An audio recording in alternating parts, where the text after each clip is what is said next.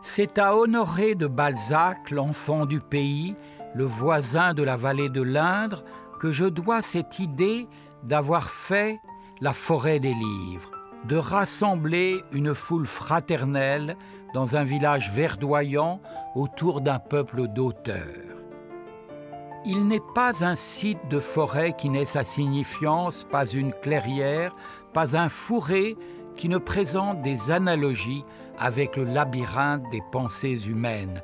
Quelle personne dont l'esprit est cultivé peut se promener dans une forêt sans que la forêt lui parle?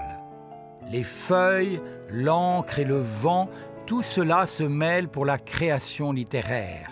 Les écrivains n'ont pas leur pareil pour nous montrer le chemin parmi les feuilles. Pour le philosophe Heidegger, penser, c'est chercher des clairières dans la forêt.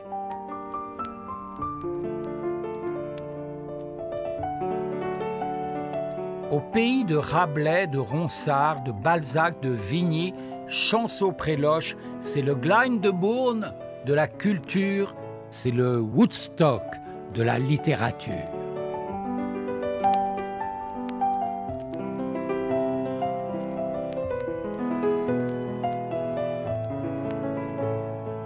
Gustave Flaubert traverse la Touraine en marchant par les champs et par les grèves avec Maxime Ducamp.